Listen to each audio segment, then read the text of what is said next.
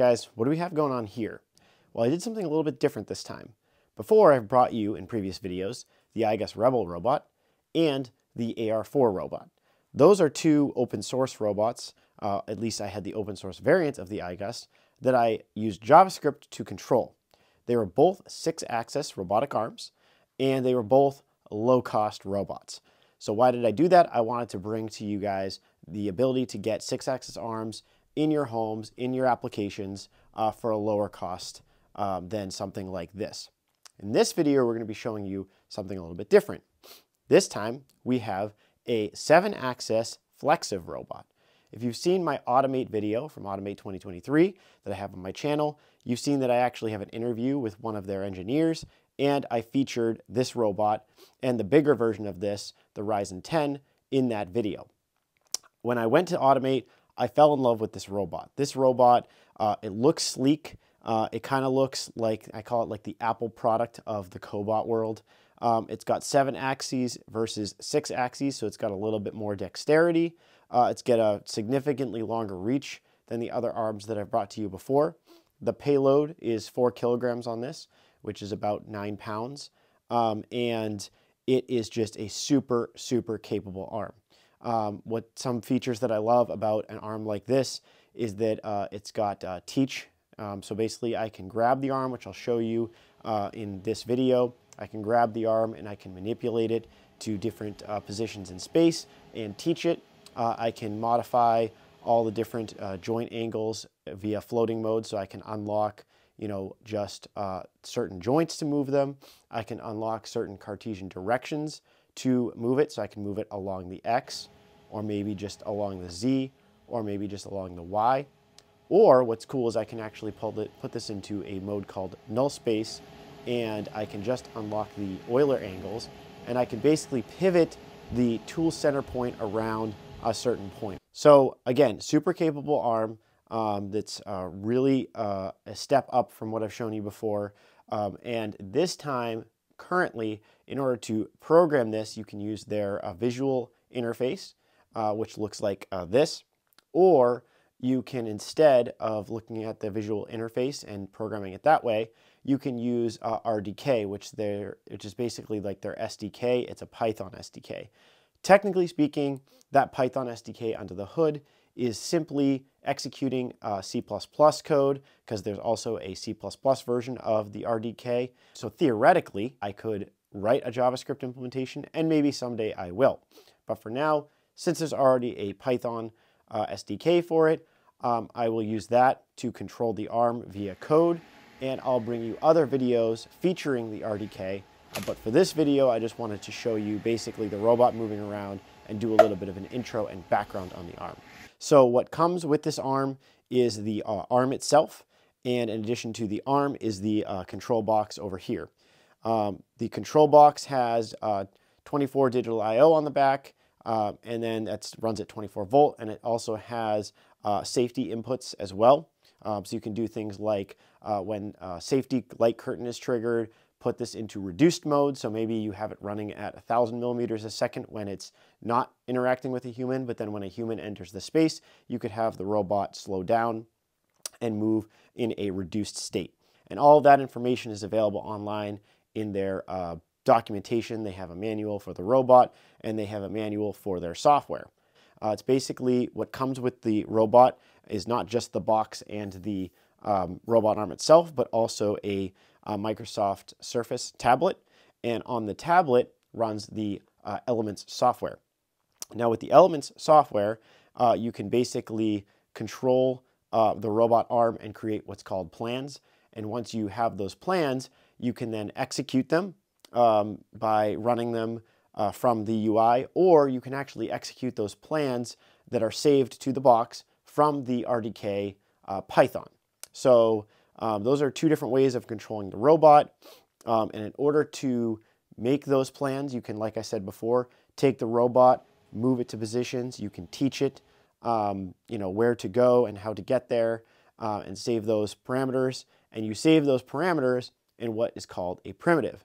So basically you create a plan in Flexiv Elements. The plan is made up of a bunch of primitives There are these boxes on the screen where you drag them and say, move L, that's a move linear. Move J is a move joint. So you might move the arm to a position and say, I want to save the 7 joint ankles. And I want to save them such that you go back to this exact orientation next time. From that position, then you can drag and move L onto the screen and say, I want you to linearly move maybe 200 millimeters along the X direction of the world origin, where the world origin in this case is the coordinate system or base frame of the robot arm. Also, you can do things with the tools coordinate system, where basically in the robot's coordinate system, X is up, but on the tool, X goes out, right? So let's say you're in front of something, but you're at some weird angle. You can basically move, maybe 200 millimeters forward along the Z direction of the tool itself. So you might want to push directly on something. And so basically there's different coordinate systems when you're programming the software to control how the robot moves. It also comes with this motion bar. I'll actually show you this motion bar. So the motion bar has an e-stop, important in case you want to stop it. It's also got this dead man switch here. They call it the enabling button. So basically when you're in free drive mode, you need to make sure you pull that switch in order to enable the robot. In addition, if you pull it really hard, it also acts on an e-stop. So it's got a 2-position switch. In addition to that, you have the run button here. So the run button will actually execute a program. So when I click that button, if I have a program activated on the robot, it'll run that program. The free drive button will put it into a mode where I can basically free drive the robot. I can either unlock the individual joints, or I can unlock the Cartesian coordinate system or the tools coordinate system, and only maybe certain axes on that coordinate system to move it around, which you can see here where I'm moving it across the Z axis. So in addition to free drive, you have this toggle switch. This is auto or manual mode. So the down is manual mode and the up is auto mode. When you're in manual mode, it will run slower. And when you're moving the robot, when you put it in free drive, pull the enable button and move it around, it'll resist your movement a little bit more. So you can get more fine-grained movement. If you have it in auto mode and you have it in free drive, it'll move a little bit quicker than if you have it in free drive mode. And finally, when you're running your programs, the difference between auto and manual mode is when you're in manual mode and you're running a program, you need to hold down the enable button for that program to run. But if you're in auto mode with the switch up, you just hit the start button and it will run your program. What's cool about manual mode is when you're testing, it'll again run the robot a lot slower than in auto mode. And let's say you don't like the direction the robot's going after you programmed it, you just let go of the enabling switch and the robot will stop dead in its tracks. Another cool option with the manual mode is you can actually put the robot into step mode. So basically what you do is when you you hold the enable button, you hit start, it will go and do the first primitive. When it finishes that, it will wait for you to click the button a second time before it executes that next primitive. So, that's a really cool feature for when you're designing out your plans and playing with your primitives and tweaking things. So that's a little overview of the motion bar. And the motion bar, just like the robot, plugs directly into the control box. And to go over the plug-in system, you have the motion bar, which plugs into the control box. You have the robot, which plugs into the control box.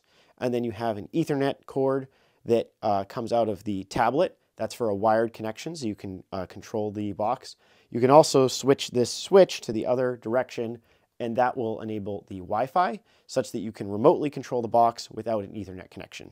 The tablet has a little gripper on the back. You can hold that and play around, remotely. In addition, there's also the plug, obviously, for power.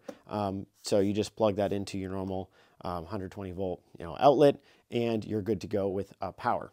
So yeah, that's an overview of the robot, the box, the motion bar, the tablet. I'll make more videos on this showing it off and doing all sorts of different cool things. But that's an update on this, and I hope you guys enjoyed this video. I hope you check out Flexiv. They're a really cool company. Their robots are awesome. I'll leave a link in the description to this robot so you can read more about it. And with that, have a good rest of your day, and I hope you guys like and subscribe to the video, and I'll see you next time. Thank you.